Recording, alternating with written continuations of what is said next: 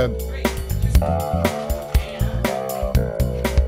Hi, Steve Gillmor. This is the Gillmor Gang for Friday. And we apologize for last week, but anytime you want me to tell you a little story about Microsoft, I'll be glad to. Briefly, we had to roll back to the previous illegal, not available or obtainable, because the only thing you can get is what they give you now, version of Skype. So we found that out about 30 seconds before the show last week. So it was really a good one, and of course, it didn't exist. Steve, I'm hearing some breathing noise or something, so it might be good for everybody to mute their phones if they're not talking. I think it might be this culprit. Is it gone now? Yes. Okay. Kevin, that's you. That's me? Okay. Yeah. Don't breathe. Move the mic away from your nose. Step away from the gun. I still hear it, so you might mute when you're not talking. Okay, well, we'll just have to soldier on here. After all, who cares?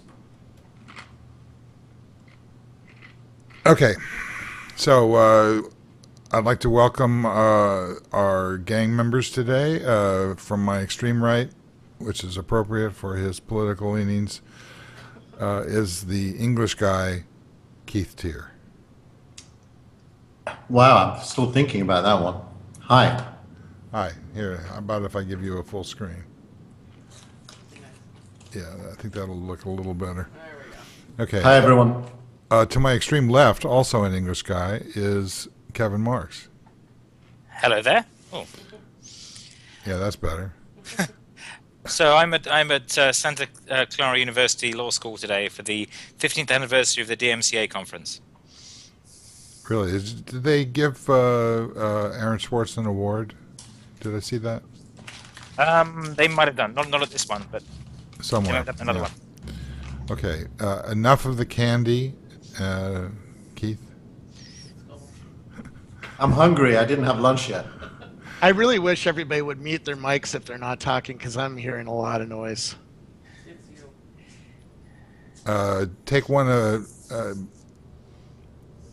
of your earphones off. Just put it behind your head. Robert? The only one you can't hear is me. Robert. Yeah, I'm here. Yeah. Pull your right earphone back so that it's not on your ear. It doesn't work for me, man. You know, Robert's been hearing noises for about 3 years now. He just has never spoken about it publicly before. So that's Robert Scoble. What's up? Okay, welcome. And our Gillmor Gang Emeritus member for today is Dan Farber. Welcome, Dan. Well, it's very good to be back here with you all. Tilt down a little bit, Dan, so that we can put the title of... What exactly is your job these days? Well, my job is to watch what's on the news and make sure that whatever's on the news is on CNET News.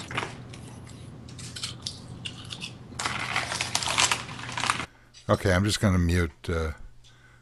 mute whoever's having the chips. It's the right-wing English guy. Okay, so Robert Scoble, what's going on? Well, there was a bunch of things that went on this week. South by Southwest took up most of my time. Lots of great parties. I had front row seats to Jane's Addiction and Dead Mouse and a few other things. I didn't see a whole lot new there, other than I finally saw my first non-Google owned Google Glass. David Karp, who runs Tumblr, and Phil Livin, who runs Evernote, both had Google Glass. So they're finally starting to get outside the Google walls to at least partners. Yesterday, Samsung announced a new phone, which looks pretty good. The announcement sucked, but the phone looks pretty good. I'm going to definitely buy one of those. So this is your big Switch event? It's well, I'm switching this weekend. Are you backing away from your big Switch announcement? I have two Android phones in my possession right now: a Samsung S3 and a Motorola. I'm probably going to use the Motorola for the next month or so until the new Samsung comes out, and then I'll probably use that for a month before Google hands out something at the Google I/O conference, right? So you're not on the iPhone anymore. You're done. No, I still am today. Starting tomorrow, I won't be. So Okay, so you're switching away from the iPhone in favor of what? right now, a Motorola phone. And why is that? Because Guy Kawasaki sent me a free one. I am. It doesn't matter. So in other they're all words, the same crappy. we should know that if Guy Kawasaki sends out everybody in the universe a free phone, that would be a trend, or is there a reason why you're doing this? There's a reason I'm doing it, which is I'm getting the Google Glass in about a week, and I am switching over to Android because I'm not going to ever pull that thing out of my pocket. I'm not sure I understand what you just said. With Google Glass, I can answer email in my eye. So why do I need to pull a phone out of my pocket to use the internet? You can answer the phone with your eye.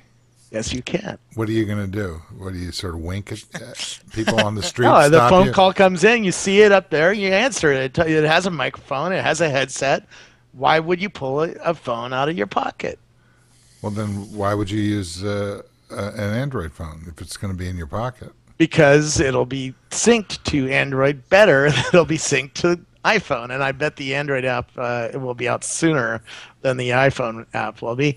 And also, Android lets the phone developers do things like talk to the Bluetooth radios, which Apple does not let them do. Okay. Yeah. So that Toys, was the big dude. switch that we waited a month for. Toys. Was this announcement? Google Glass. It's the future. Okay, Kevin, you want to talk since I can hear you breathing? I tried to watch some of that Samsung launch and I couldn't take much of it, but the phone specs look nice. It's actually a full 1080p screen, which is pretty significant, and that's something we've been hoping for a while in a phone. So that's good. I'm not sure I want it with all the Samsung nonsense all over it though. I may wait for a Nexus iteration. Isn't 1080p a lower res than the Retina display on an iPhone 5? No. Now the I pixel thought- per inch, It's- the it's a pixel much- per inch is 441 versus I think 346 for the iPhone. Yeah, but it's got way more pixels. Mm-hmm. I think thought it's I one- thought the iPhone 5 had like 2500 in one dimension. Nope. Nope. You're thinking of the iPad. Okay, you're probably right. So, Dan Farber, what kind of device It's do you use? 1136 by 640. Dan, what do you use? Oh, I have an iPhone and a Galaxy 3. So I use them both pretty interchangeably, although I'm still a little bit more comfortable with the iPhone. But the Galaxy 4 looks quite interesting, at least from a spec point of view. But Apple's always been behind on the specs for the most part. This is a case where you start seeing Samsung break out its own software on top of Android.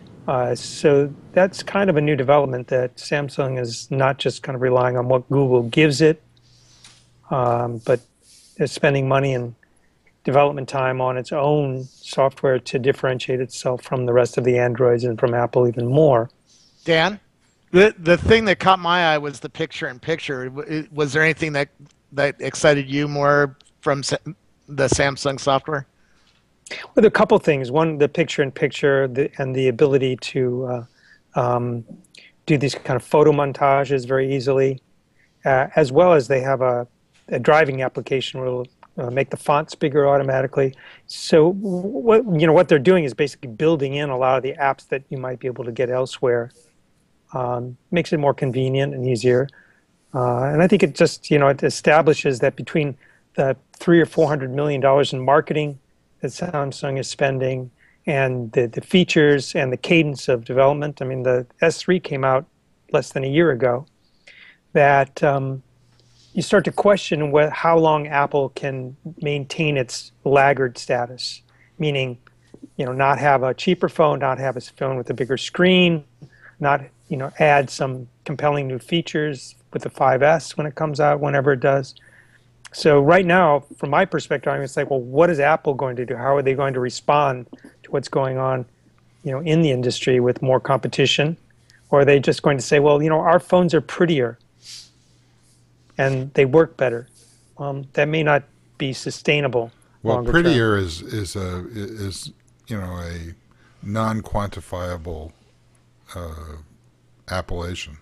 Well, but not- that's exactly what Schiller said. He said our screen is better, not our screen has more pixels, or our screen. He just said I like it more. That's what he's reduced himself to, which is. I don't think he did himself any favors by coming out yesterday and dissing talking about Phil- advance. You're talking about Schiller Phil. from Apple, yeah. Robert, do you agree? Yeah, I agree. Apple is behaving like Microsoft execs did 6 years ago when they started getting their ass kicked. They started doing that kind of bullshit, mouthing off and not having a product to back it up. I think that's the disagree. question. I'm going to take the other side of this argument. Thanks, because if you didn't, I would. None of them have anything to compare with the ecosystem that's made up of the iTunes store at the middle with all the different things in it. That's not the argument. The Apple TV and the software on the phone, and the power that the user gets from the iOS. But that's not what he's arguing. Ecosystem means that it's incredibly unattractive to buy an Android phone of any kind, even if the hardware specs are better. But that's not what the execs at Apple were talking about. They were talking about the screen quality. And here that comes a phone that blows away the screen quality. I will put it on record. I'm interviewing for Phil Schiller's job here. Well, what Schiller was saying is that the difference isn't how many phones you sell. He said the difference is that whether people love your phone. And so this is still the Apple notion that Apple customers are kind of willing to go along with Apple, despite the fact that they're a bit of a laggard in some of these features, despite the fact the phones might be a little bit more expensive at times, which is a kind of conceit where Tim Cook will come out and say, or Johnny Ive would say, we have the most amazing phone. Just look inside it. Well, I just want a 5-inch screen. I don't care what's inside it. Well, No, but you they want a should- 5-inch screen, but you don't care about one-hand operation. You don't care about. That is a joke. I have to hold it in one hand and type with it with the other hand. So there's no such thing as one hand. I think they're focused on the wrong things. Look, they should focus on iMessage and the iTunes ecosystem with Apple TV, the big screen, the whole thing. Yeah, well, they are doing that, but that's not an argument for what these guys are talking about. No, but these guys are talking about things that the average person doesn't care about. Well, I think let me put what I think about this, which is I think we're going to see, from looking at the laundry list of features that are in the new Samsung device. First of all, I can barely say Samsung device, so I don't know what you guys are talking about. Apple, really simple, easy to use. I'm already completely borged into their entire ecosystem. I don't care what anybody else is doing. But get that aside, there's this eye detection technology, and there was an interesting article by somebody who pointed out that the user reaction to this is not exactly good because it's probably buggy as hell, doesn't work. It is, as Dan pointed out, this is software that isn't being released by Google, it's being released by Samsung on top of the stack. So fragmentation, here we come. And there are going to be these things that sound cool, these features that sell product. 13 megapixels is cool, but how fast, as John Toshek would have pointed out if he wasn't speaking in Virginia today, how fast can you take pictures? Well, in between all that goofy drama on stage, they made that very clear that it was extremely fast. So I think they're making. Yes, with an 8-core processor, right? Yeah. Yeah. Hey, look, okay. this is a very good phone, and Samsung is building its brand. It's making people think twice. It's making people think that, hey, well, I'm going to get a new phone. Let me check out the Samsung stuff. That's a big deal. Plus, it's being sold by 327 carriers in 55 countries starting beginning in April. So this is a lot of buzz.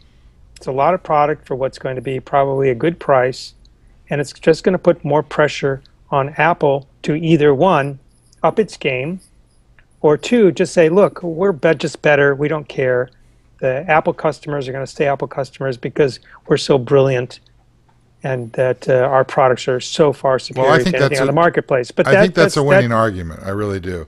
But well, I think it's a winning argument for the traditional Apple, which is to say, hey, as long as we have 70% worldwide market share, we're happy.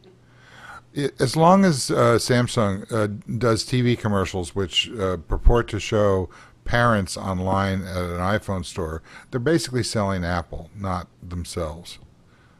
Wrong. Well, Apple. Well, there's an argument. Apple is still Samsung's reference point. I mean, their self-consciousness is that they need to be better than Apple, and they need to tell people they're better than Apple. And Apple doesn't need to do the opposite, to say that they're better than Samsung. It was a mistake for Phil Schiller to even go on the record this week, I think. He screwed it up. I don't know if he did it or it was a company decision, but I think it was a mistake. I think that the real numbers that Apple cares about is how many dollars flow through iOS versus how many dollars are flowing through Android. And apart from the hardware, it's about 90-10. And once you factor in the hardware, it becomes about 50-50. And I think that's an okay world from Apple's point of view, because they win pretty much everywhere. Apple's going to be very profitable for a long time. What I'm arguing about is not that Apple's going to be go down in profitability next year. This is just about who has the most exciting products and who's getting the influencers to use the it. people that have the most exciting products are not Samsung. For your point, your entire rationale for switching, Robert, was that it doesn't matter what's in your pocket because it's going to be in your pocket. It's the Google glasses that are going to change everything. Now, that's a legitimate perspective, but it's not about Samsung. That's true. Okay. That's true. But although if you consider just Samsung alone, they have the better screen right now. They have a better camera. They have better camera features. That's sort of attractive to a lot of people. So the better screen, the analogy I would make to that is, can you give me a wide shot? I guess you can't. But what I'm looking at here, yeah.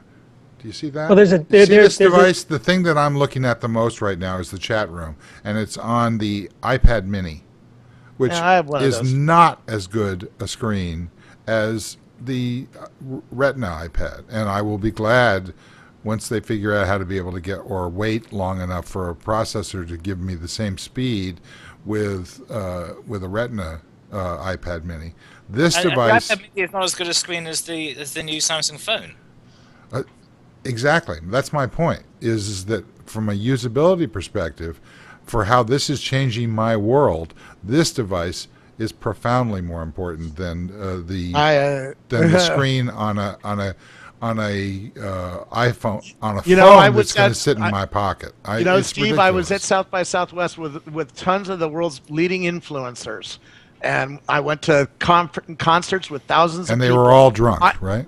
No, they were all holding iPhones or Android phones. They were all holding phones. I did not see very many people going to concerts and walking around the street with iPads or tablets or Android tablets. That's not what I'm saying. I saw most of them. What I'm saying phones. is that so having a better display on a phone so you can see your pictures does matter to influencers. That's why influencers are talking about Android. That's why this week was so interesting, because it's not just an Apple world anymore, and that's what's changing in my mind. But ultimately, hang on, Keith. Let Dan go ahead. I agree with what Robert said. It's not just an Apple world anymore, and the screen size does count for a lot of people. I do think that Apple is being very careful about when they release products. I would guess right now that the reason that they're not releasing anything sooner than later is because they're waiting probably for the 4S to come into the cycle where people can trade them in at a low cost to get the next thing from Apple. That's correct. So when you say that they're looking at contract timing. Okay, we launched the 4S this time, so 1 year out or year and a half out, people can start to get rid of their old phones and get a new one without having to pay full price. If you look at the sales numbers on the 4 and the 4S, even the 4 still, they're enormous because what Apple is doing is playing them off as lower priced devices to compete with their competitors, in the larger, what is now becoming a completely smartphone market. But it's becoming, but Apple is missing out, and it's becoming a bit absurd to go along with this one-handed use idea. Johnny Ive declares that one-handed use is the way that a phone should be used. Well, then how come then all these other people must be wrong? Because they like to see a nice big 5-inch Galaxy 4 screen. I must admit, I personally don't like the bigger screen. Aside from liking Apple, I wouldn't want an Apple device with a wider screen that doesn't comfortably fit in my hand. And the screens are good enough, and they're going to get better. You don't have to increase the inch dimensions of the screen to get a better screen, and it just feels the wrong size to me, the bigger ones. I sort of agree with you guys. But now that I'm holding bigger screens, I like them better. And most people that I talk to in the streets that have the bigger screens like them better as well, because we're walking around all day like this. This is why the Google Glass is so interesting to me, because we're already walking around the street looking like this and poking on things. So why not just move that screen into my eye and just keep it there permanently? That's a good argument. Once again, that's a good argument against larger phone screens. Right, but if I need to pull out my phone and show somebody else the video I just shot of, like Jane's Addiction, because I have a killer video of it. It was in the front row with Ashton Kutcher, right? I want to show you that video. It looks a lot better on my big screen stuff. I mean, I have an iPad mini for that reason, but I'm not going to carry around the iPad mini to date night like I did last night, or around the streets. Right. But Robert, you'll probably agree, even if we concede that point, all the screens are pretty decent these days. That you don't have a problem. You really don't have a problem of showing the video in a good light on any of the screens. They're pretty good, but believe me, on a bigger screen, you'd rather watch it on a bigger screen. Well, to Dan's point, but I think that what'll happen. This phone also replaces the iPad Mini because it has is nearly the same size. So instead of carrying the two around, you've got one device that does both, and that is a change. Well, at some point. To Dan's point, I think, or if he didn't make it, I will for him.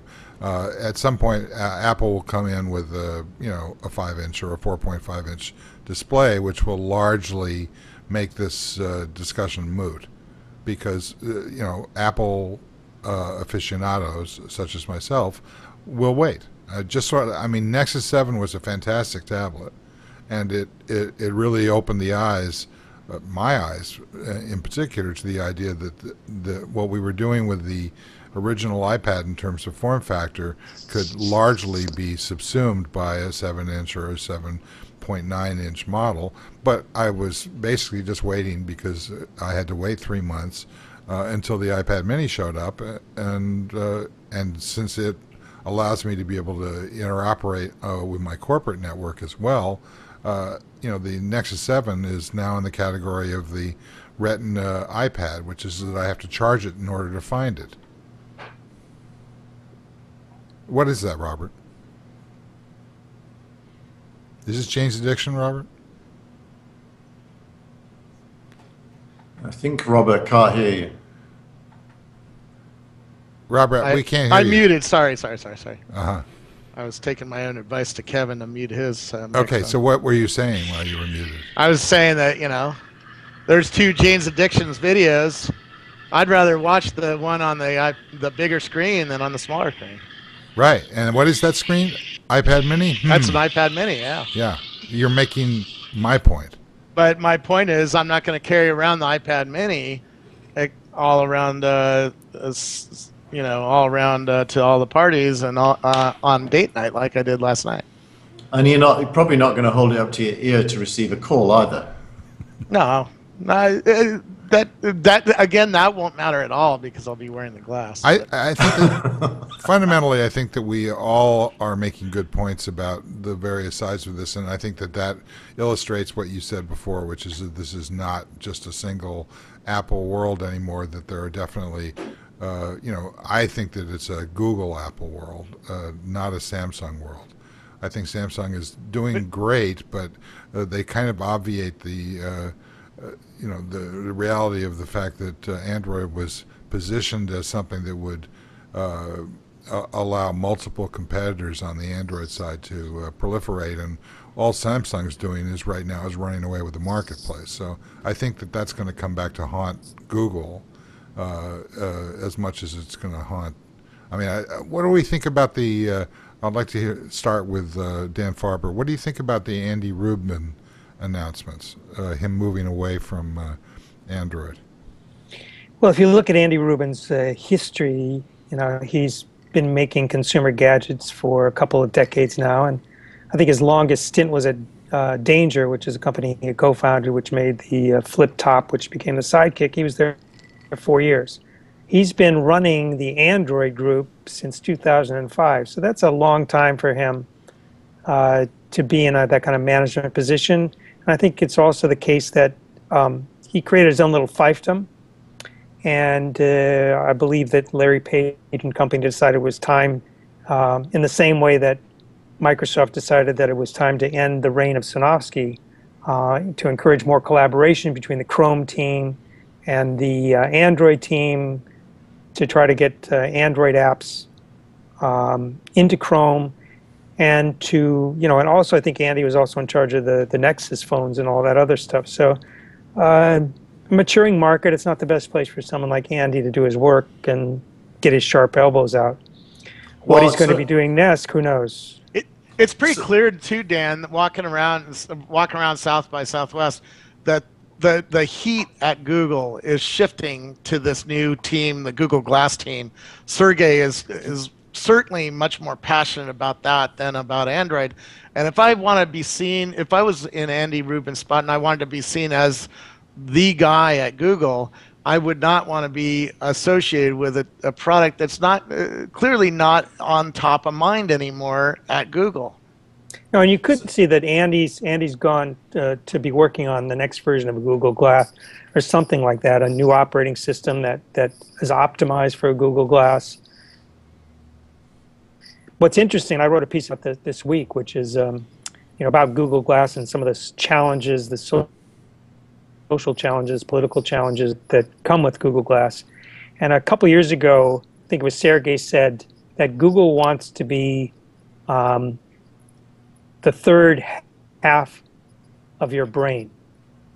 The third half? And the third half of your brain. In other words, you have two hemispheres already, and they want to be a third hemisphere that basically is where all your digital data is stored, and that Google in some way houses it, controls it, and uses it to make money, to give services, and all those other things. And when you think about Google Glass and that thing is on a lot of the time and it's pouring data into Google's cloud, and that if it's an Android device, it's likely running a lot of Google services such as search, which is going to give Google far more insight than they've ever had into each individual, and then thus be able to do more targeting of advertising and services and make a lot more money.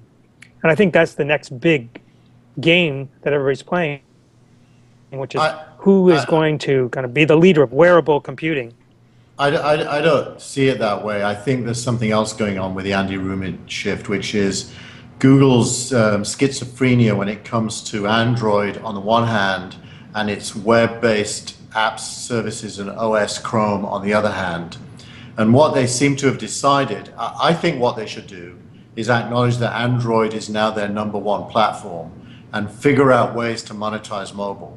But what they actually seem to be doing is pulling back from Android and making it just a branch of their Chrome tree, and going back to their Web 2.0 roots, which I think is a strategic error and a blunder. Robert, what do you think? I think that's true. I think Go ahead, Kevin. One thing Android needs is an up-to-date browser to catch up, and that browser has been lagging. So putting it under the Chrome team should make that more likely to happen, because part of the tension between them was that Android was didn't care about the browser as much. And they've started shipping Chrome on Android. They need to backport it to the older Androids to make sure it is out there, so they're not behind on the web as they have been in all but the most latest releases of Android. That is a significant problem. They need to deal with it. Evan said we're framing as Android as some sort of sinking ship. I think you're mishearing us.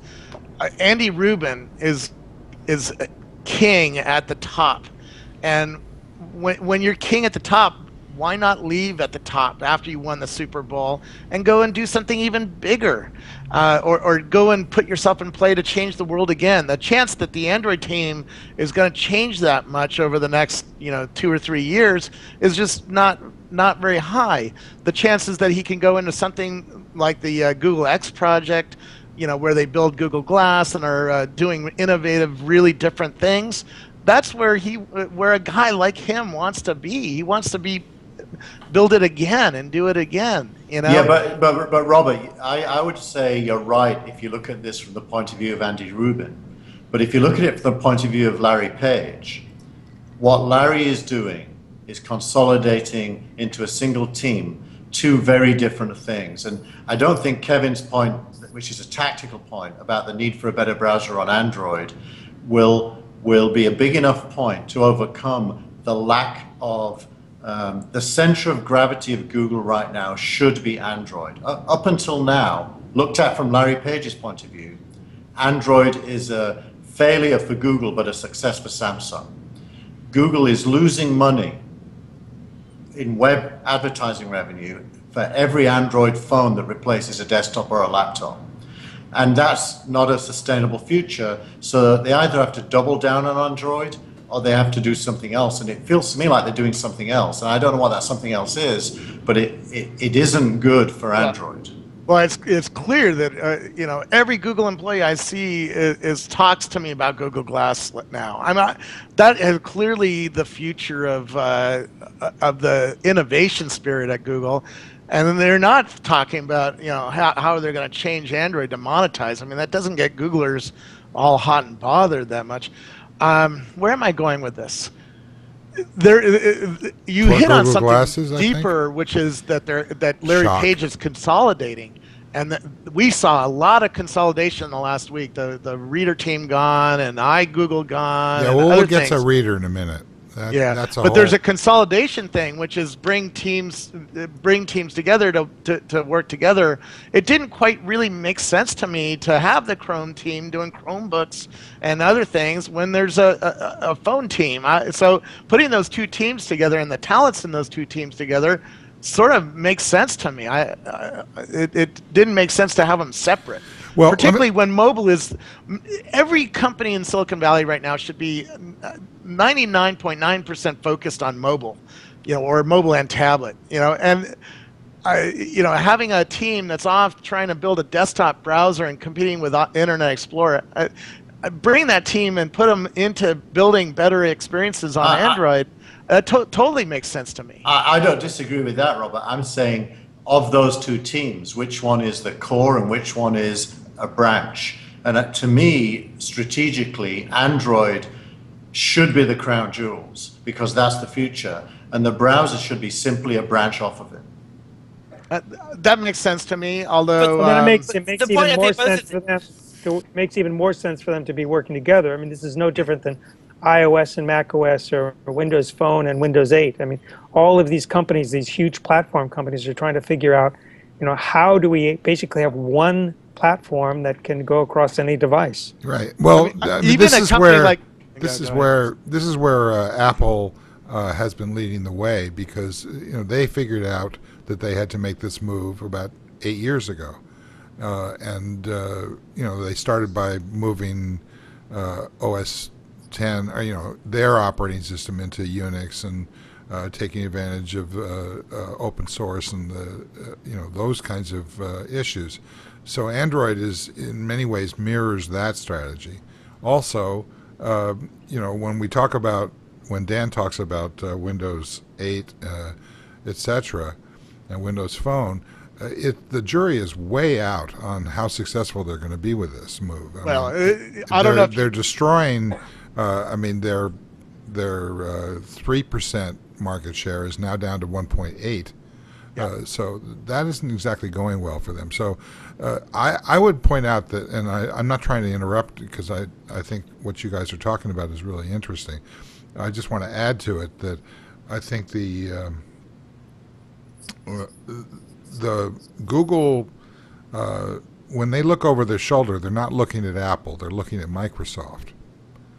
That to me is what this move suggests. What Kevin said about them consolidating the browser teams around essentially something that's going to move to the mobile platform. I think that's exactly right. But why did they release this touch PC, this Chromebook? I mean, it just seems like they're looking at Microsoft as being the enemy, when in fact, if you look at the actual sales, I mean, the Surface sales are tanking, down from estimated 2 million to 600,000, things like that. Why is Google going after a touch? I mean, to me, that platform has failed, and the evidence is that Android is becoming the platform for Google. So why would they do anything other than consolidate this quickly as possible? I think that thinking is right. I don't get the Chromebook project. Yeah, Keith, Kevin, you always have a good insight into Google and what they're thinking here. So my take in both of these are them trying to make sure that they have some platform control, and they need that on both the web and on mobile. That was the point of both of these projects. They're now saying these are converging, that they can do the same thing. The Chrome Pixel it's not directly pointing at Microsoft. In some ways, it's MacBook Envy. Because they've got the Retina screen on it, and the touch is just an added thing. But the big value of that is that beautiful screen and good performance. Well, I mean, the MacBook doesn't have touch. I keep I know, yeah, tapping my MacBook Air screen, and feeling like an idiot. They'll ship it in the autumn, and then you'll love it. I think we're missing a big thing, Kevin, though, which is Google is really only about one thing when you look at it as a business. It's about search advertising revenues. Yeah, but they don't want to be about that one thing. Yeah, well, that might have been true in the past, but I think the problem is that one thing is currently threatened by a platform shift. Yeah, which is why they will get ahead of the platform shift.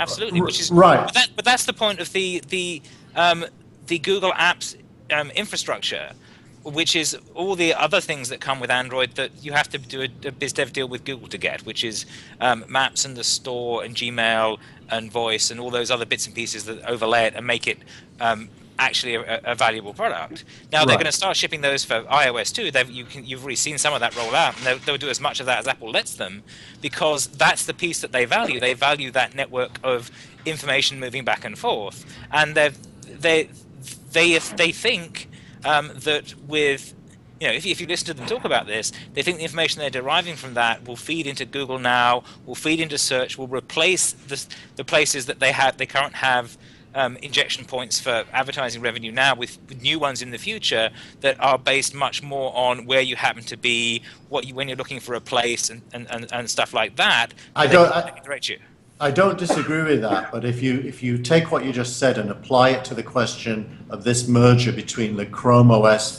the Chrome browser code base, and Android, the Chrome Pixel is a backward-looking. It's a very modern laptop running some very backward-looking software.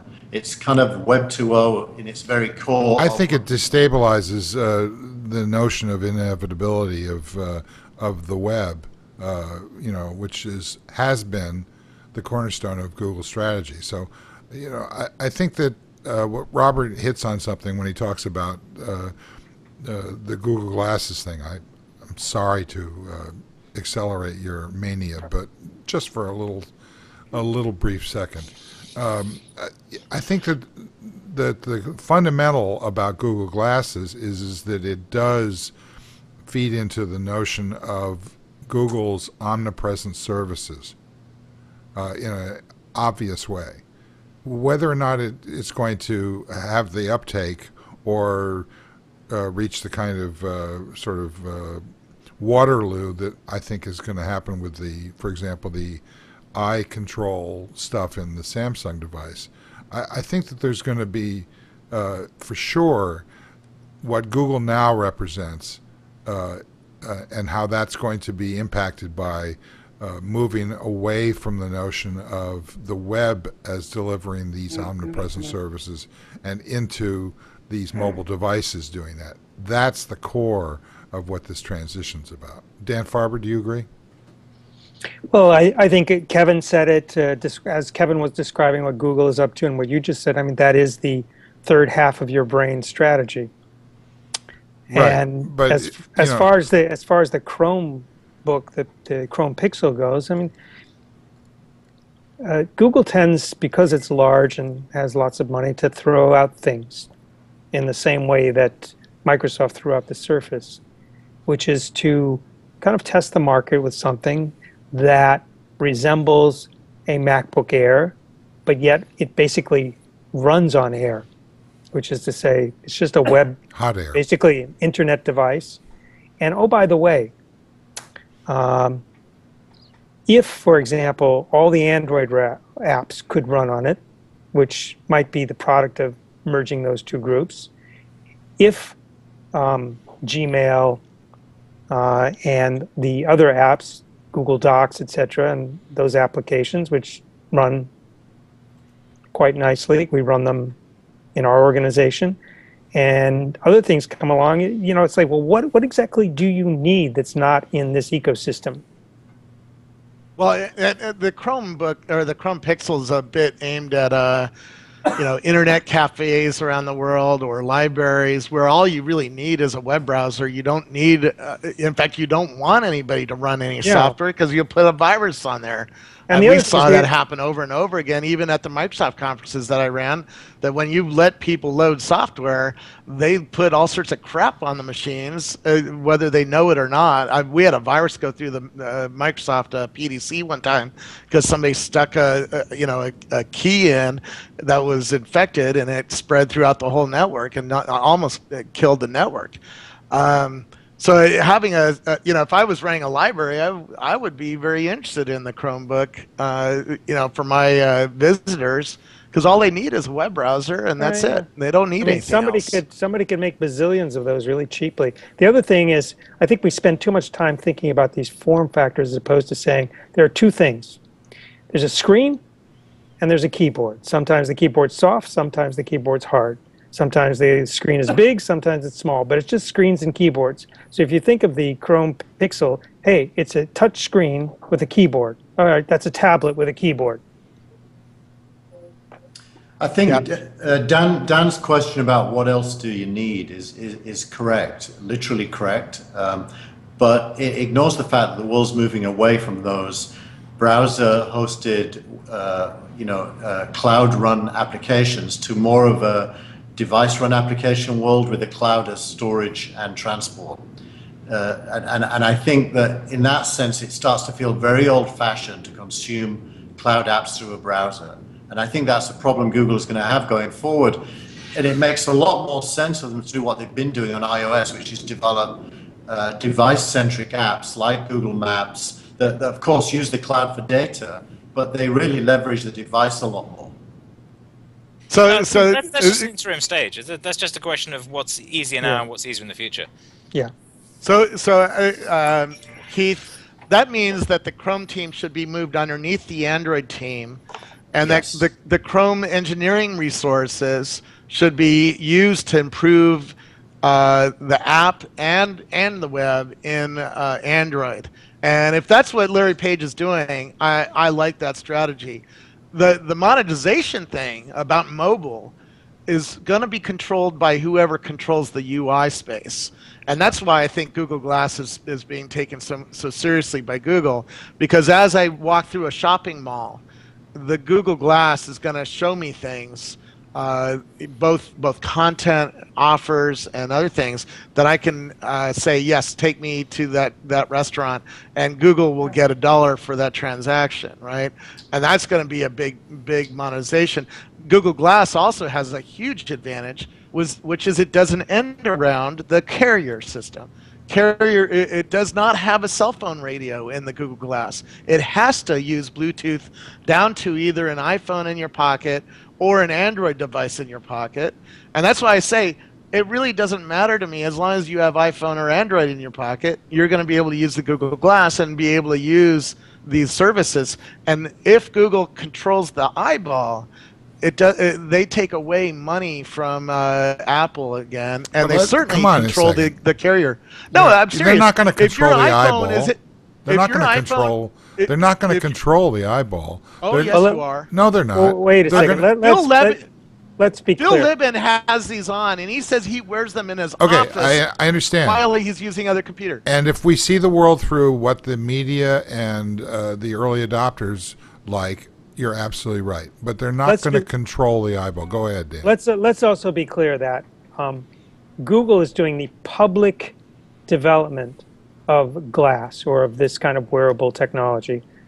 That doesn't mean that Apple and Samsung and many other companies don't have something in the works that once Google has gotten out in the market with it and they see what all the problems are, that they can't come out and do something that leapfrogs them just because they've been watching Google doing their own work and they come up with something that competes very effectively in the marketplace. So this is just the beginning. This is just the beginning of this wearable. Absolutely true. Liam Casey, who runs a huge supply chain over in China, came to my house last Saturday, and he was carrying wearable computers that were not made by Apple. So the Chinese are working on it. If he has a couple in his pocket, you better hope so, or else your book's going to be about 1 inch thick.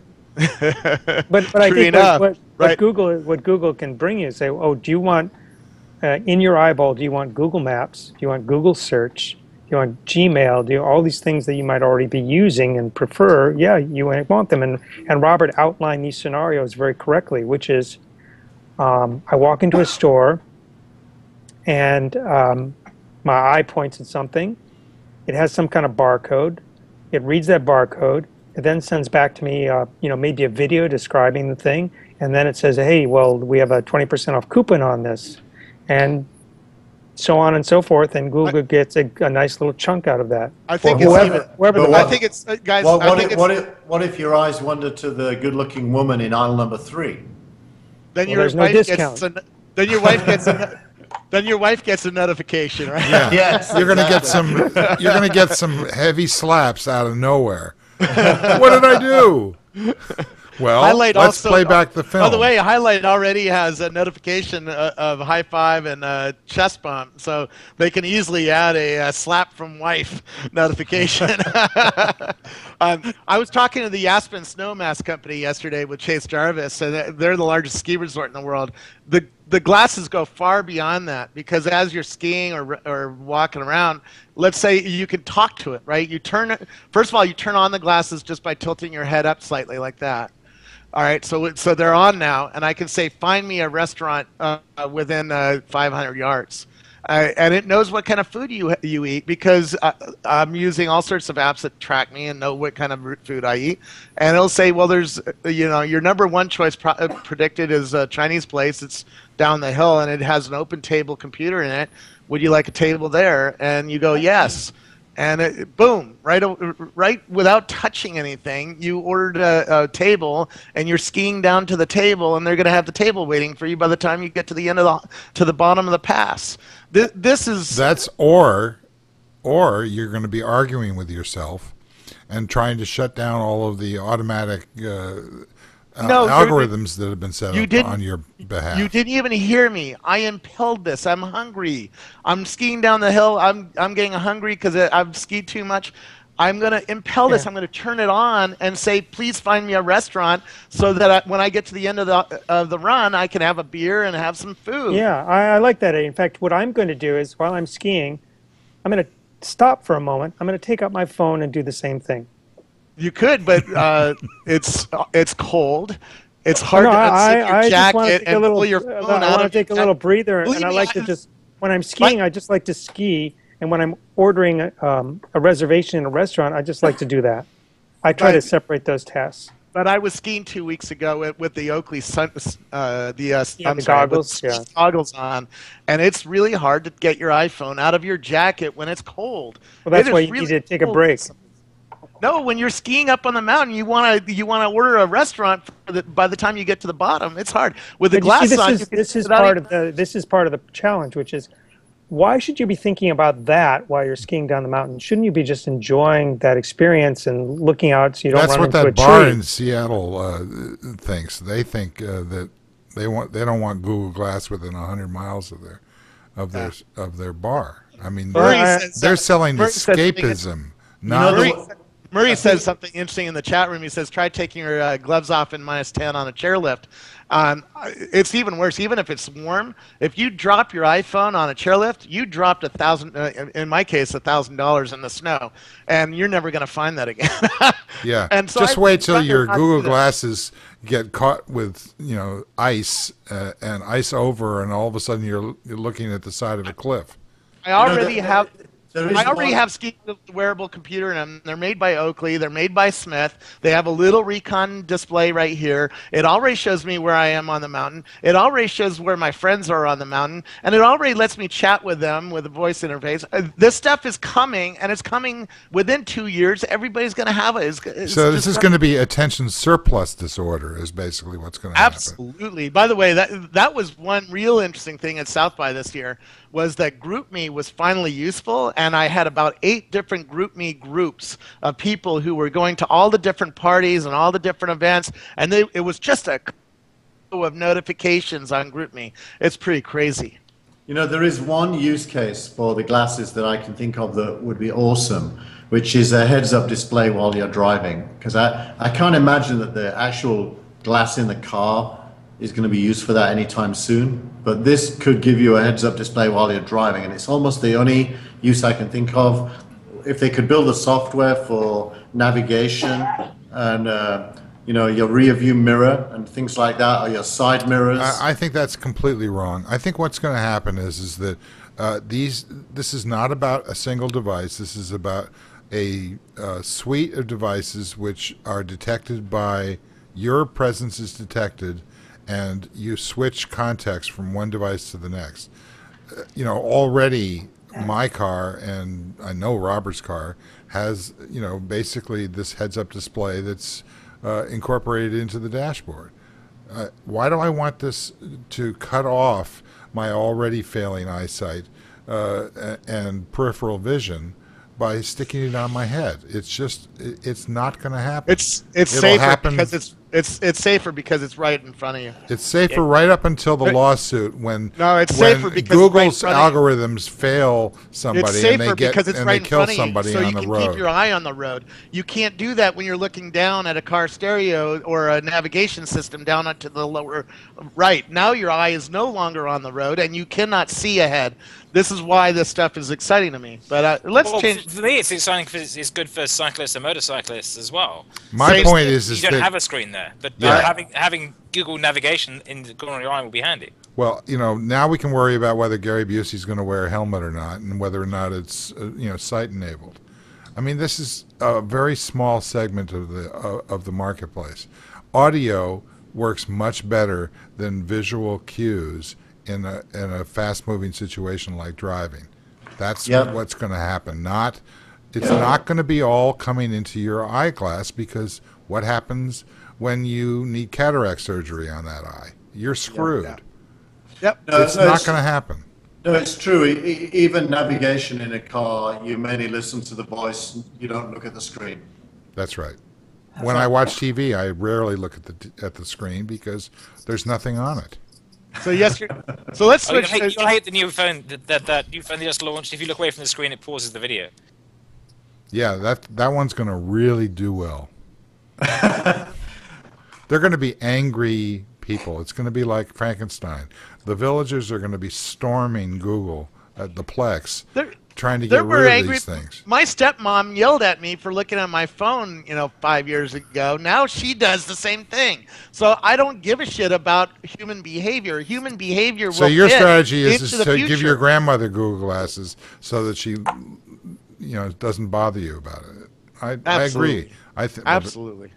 Absolutely. That's how the future gets That's here. totally how it works. Anyways, I got a cool new app to show you, by the way. Okay, but before you do that, I want to briefly discuss the so-called death of RSS, which, of course, I have been predicting since, as Eric Schoenfeld pointed out, 2009.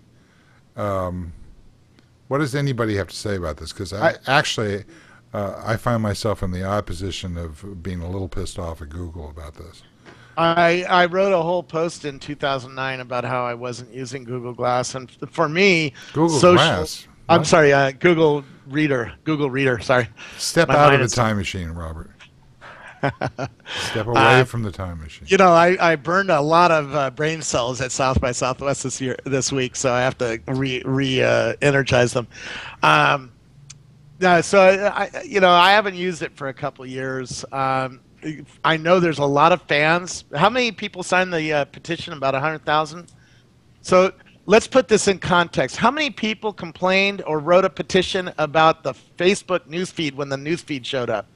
1 million people. Right. So but 10 times Facebook more has used people. these kinds of events, when they change something, they use it as a marketing tool. So this is not being done as a marketing tool by Google. They just killed it. 10 times more people complained about the Facebook newsfeed. This is the problem, is our behaviors have shifted from RSS and into social. Now, some people haven't. There's 4 of them in the chat room who are really pissed off about this. I think it's a pure numbers play. And I heard this in 2009 that they were killing the team because the numbers weren't there. That they saw the numbers on other things going up exponentially, and the numbers for Google Reader were flat. And that was the problem for this team. And that's why they signaled to me back in 2009 this was going to happen. That's why I signaled to the world to leave. I don't think it's numbers based because it came out this morning that Reader actually drives more traffic than Google Plus still.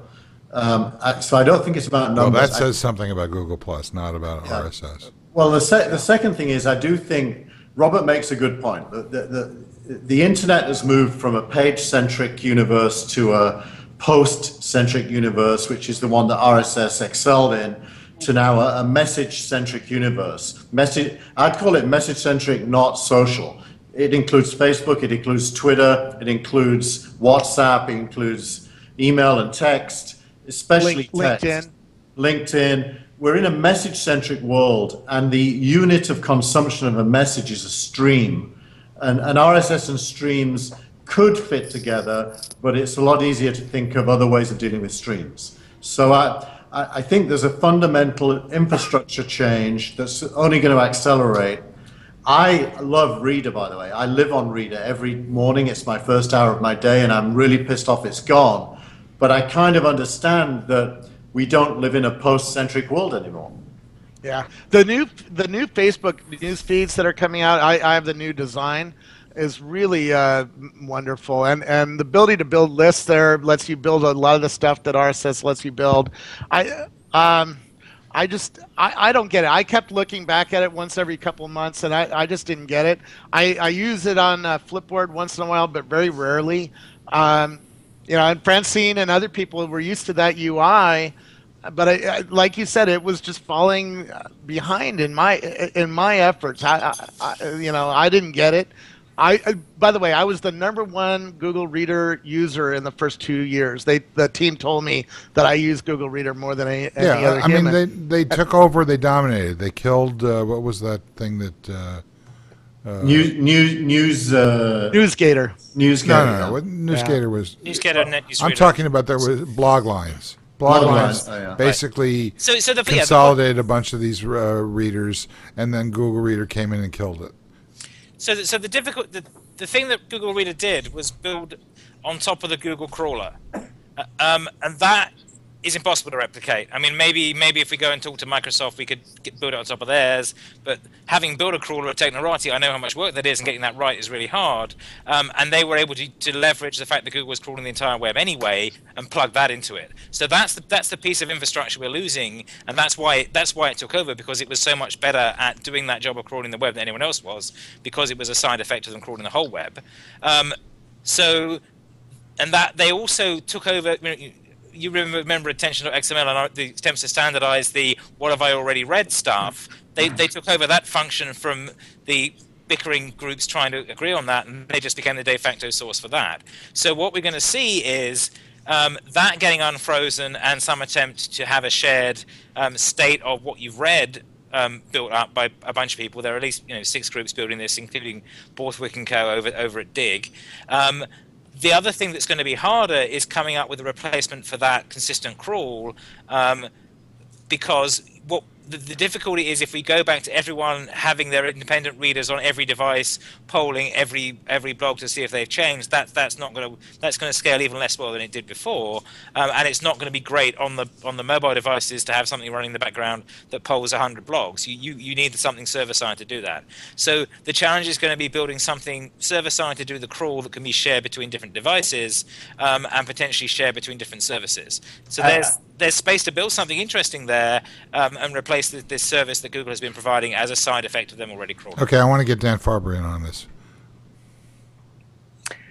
I don't have much to say. I'm not missing RSS, and those people do miss it. There are plenty of alternatives. It's a little bit of a hurdle to get to, but I pretty much have moved over to social feeds.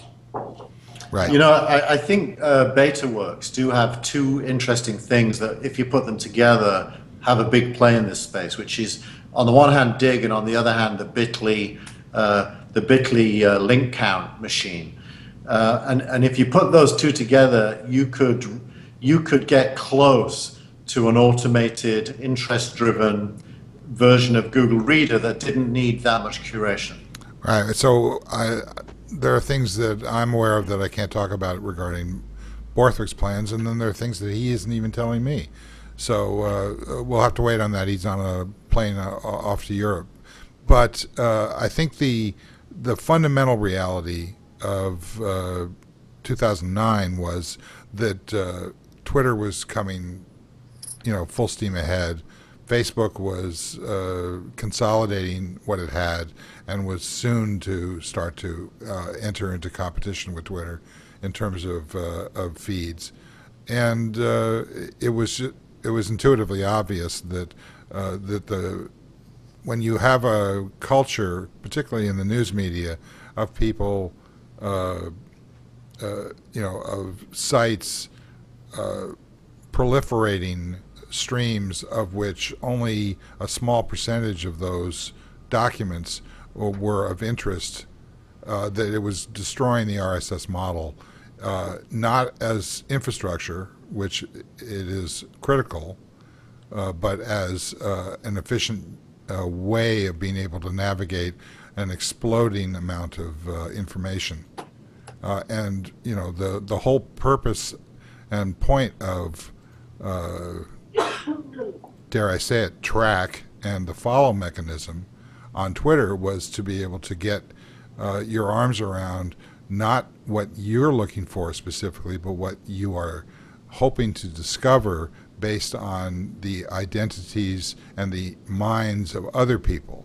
In other words, the cascading series of clouds, which is the most efficient model for being able to absorb information. And that is an evolution that, in my opinion, and I said so at the time, is based on the RSS revolution. It basically killed itself by creating such a demand on the part of media to be able to stoke that pipeline that we were overwhelmed with it, and we had to go to a curation model where people that we are interested in helped us curate the information stream so that we could absorb it. And the mobile moment is just accelerating that even further, because the real estate is less. The whole idea of scanning a list in a mobile device is basically broken, on and on. So the thing that pisses me off about what Google's done here is that they've essentially captured a market of infrastructure and then abandoned it. And as Kevin points out, this leaves a huge hole that's going to be very difficult to be able to, they're attacking RSS's information base. Yeah, the whole flow of that data. And why are they doing this? In order to prop up Google Plus, which I think is doomed to failure in terms of this strategy. Why else would they be doing this? and I do think we lose some significant things. I personally would lose long form reading, and I'm finding without Google Reader, I'm going to go back to reading the sources to get that. And I think you also lose targeting yourself through curation was done very well through Google Reader, and I have never come close to being as good at that on Twitter or Facebook. Well, I know about some things coming from Flipboard. I watch them in the near future, like within the next couple weeks. They already import Google Reader and are going to support your old feeds there. Where else am I going with this? I saw Evan Williams, the guy who started Twitter, and he's talking a lot about long form content and new kinds of content with his new Medium company. This stuff. Whenever there's a hole whenever something gets sucked out of the industry, there's other things that come in and take it over. Francine, I know you hate the Flipboard interface. I love it, and I like reading there. I like reading something that looks more like a newspaper or magazine rather than just a boring list of news items. Google Plus is an attack on Flipboard, so there is competition there. The question is how... Well, they have Current. Google has Current, which was a direct attack on Flipboard. It wasn't as well done, but I'm just talking about what they're going to actually invest in. They're clearly going to continue to invest in Google Plus. They have no choice. No. But they basically killed off all their social. Orchid's gone. I mean, everything is gone now, and that's the good news. And as you say, it does open up a hole in the marketplace. But there's never been any kind of commitment on the part of anybody, really, possibly with the exception of what Dig is going to do. To serve this marketplace, so it's bad news for people who rely on a comprehensive list of it's the OPML list that's being attacked right now, and OPML never did get the traction that RSS did. Yeah, Mark Krinsky says that everything's pushing us small bloggers away. Yeah, I think that's part of what's going on right now. There's just so much noise, and the filters are getting better and better at finding the signal. And that's going to be a trend over the next 18 months, that the filters are just going to get better and better and better. Robert, on my email. Hold that thought, because Kevin has to, Keith needs to jump, and then we'll just sort of summarize. So I'll pick your thought up in a second. Keith, last thought. Great show this week. I thought these are really interesting topics. I particularly think the future of Android and its centrality to Google is a huge, huge issue and very interesting to watch. Great. Thanks, Keith. Thanks, Keith. All right. Well, I want to come back to you at the end, Robert. So can you hold your thought there? Sure. Okay, great. Dan Farber, summary, thoughts, tangents, anything? As Keith said, it was a good discussion. Some, really interesting things going on in the industry, and Higgs boson. Well, I just want to comment that, Dan, I'm really excited to hear that you're actually back in the technology world after your retreat into the so-called real world. It's good to have you back. Kevin Marks. So I think there's a bunch of infrastructure jigsaw pieces moving around, and that's going to be interesting. But definitely the sense I got from this reader shutdown stuff was, oh, right, we need to get back to building this stuff again, which was good because there had been a bit of a dead weight on the distributed web of this, and so I see some potential for that to come back. I'm also I think that the Chrome Android merge is going to be a good thing, again, because those platforms have been diverging, and if they converge, that's good for the web in general as well. Okay, and Robert.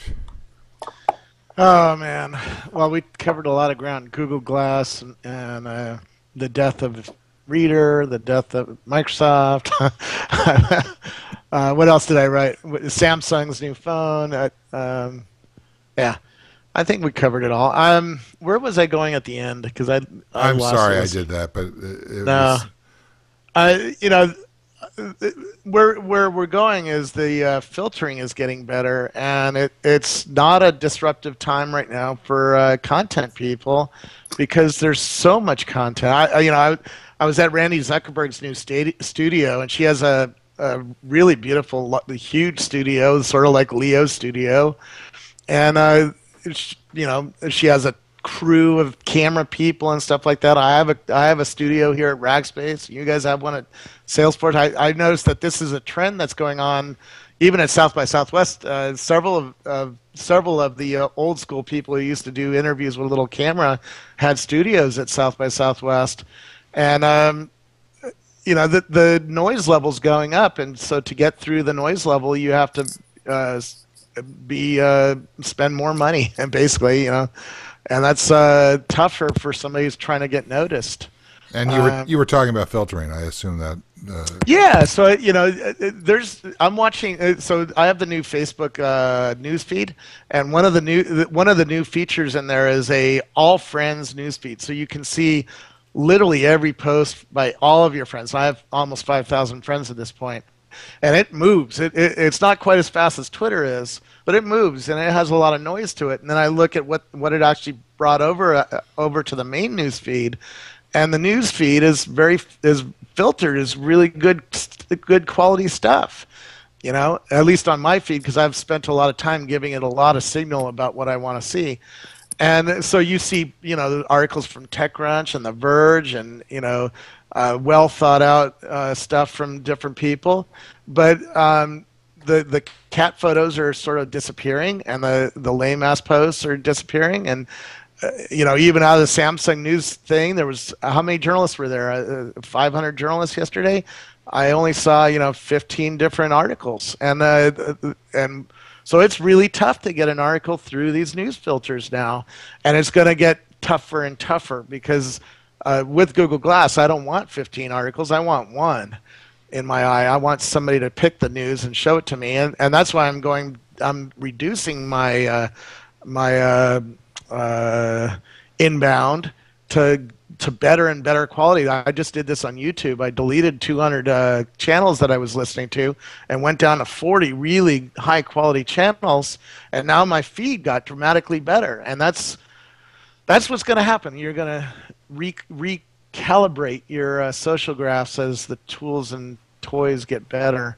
Flipboard's come out with a curation thing, which will even accelerate this even more. It's not about more content; it's about better content, and that's a tougher world than it was when Mike Harrington and me and Ohm and Gillmor got our start. When we had blogs in 2000, there was only 200 competitors, and now there's 200 million competitors, and it's quite a different animal at this point. Yeah, I'm not so sure. Well, I am, because I watch. I still look to the same people on Twitter. Still look to the same people for the high quality discovery content. Discovery is everything, and I agree with you that it's about quality, not about quantity. But the thing that I don't think that Facebook is ever going to offer me the kind of information feed that I'm looking for.